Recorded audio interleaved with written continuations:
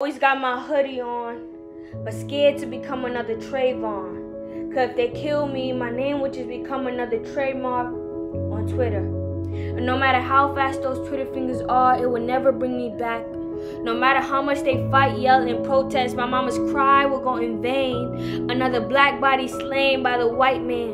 And that's just some shit I can't stand. I can't freaking breathe as I get choked up by the officer who doesn't feel right until he brings me to my knees, and I garner up the courage to submit, to let him win this battle, to become a martyr for a war I didn't sign up for, yet my skin gave me automatic admittance.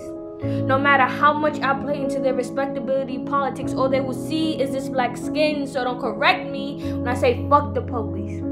Don't tell me I can't generalize their actions, because when you are implicit in the system, you become a culprit. That badge gives you a shield to kill at free will, and they go home to your family without the slightest bit of guilt, and I'm disgusted. Call it Kaepernick on one knee with my fist held high on them days when I can't even pick myself up. When I accept the fact that my skin will always be a curse, and no matter which democratic spell I cast, I will always be bewitched by systemic racism. Where do you go when you want to escape yourself?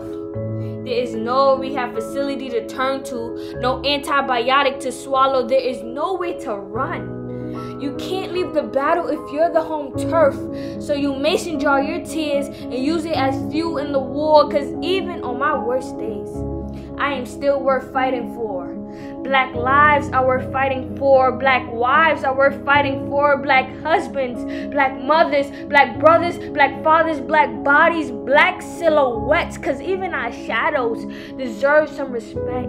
So say our names, remember our faces, cause no amount of bullets can knock the black soul down. We are descendants of kings and queens, so run us back our crowns. We are more than just a hashtag, so don't belittle us as such. So say our name, remember our faces. I say our names, remember our faces. Say our names and don't ever forget our faces.